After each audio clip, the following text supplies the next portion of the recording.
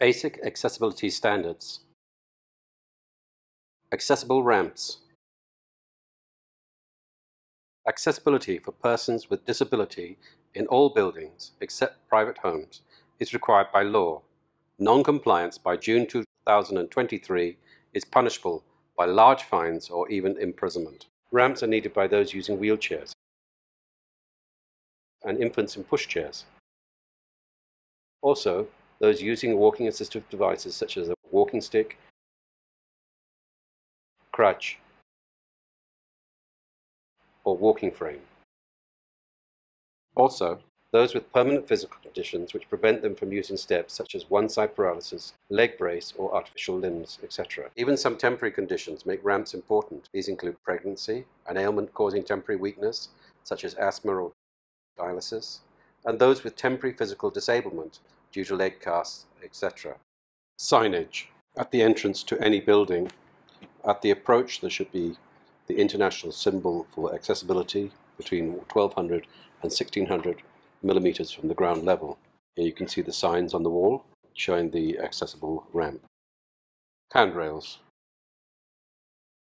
All ramps should have handrails on both sides. If it is on the wall side, it can be fixed directly to the wall. Ramp landings.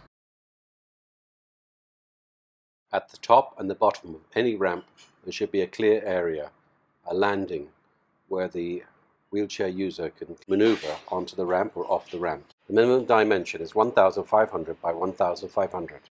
Tactile tiles, TGSI.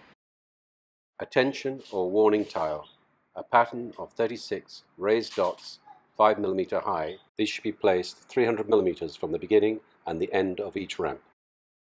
Here you can see the guiding tiles or directional tiles. There are 4 lines on a tile, 300 by 300 tile, and again they're raised by 5 mm, and this guides people with visual impairment in the direction that they need to go. Ramp width.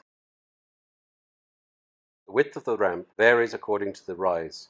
The minimum width is 1.2 meters, but it increases at 750 millimeter rise to a width of 1.5 meters, and at 3 meters rise to 1.8 meters. Handrail dimensions.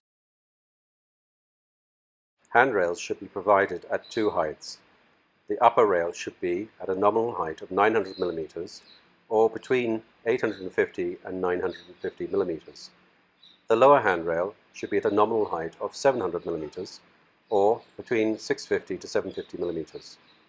The handrails must extend 300 millimeters beyond either end of the ramp. Ramp gradient or angle. The maximum gradient or angle for any ramp is 1:12 or 4.8 degrees. A ramp with a rise greater than 750 millimeters must have a lower gradient of 1:15, which is 3.8 degrees. Ramp surface.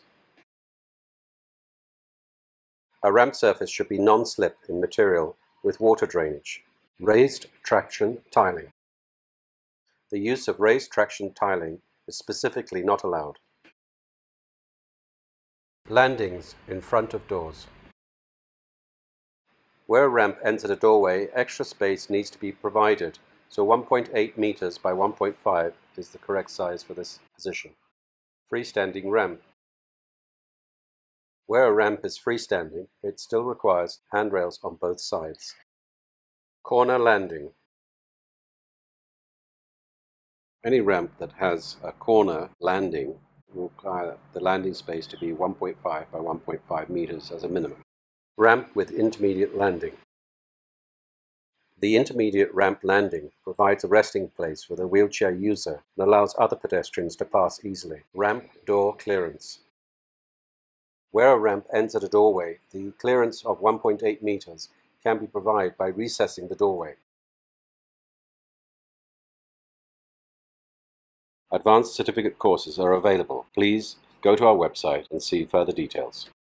For further information on accessibility, please go to our website, enablemeaccess.com, ENABLEME-ACCESS.com.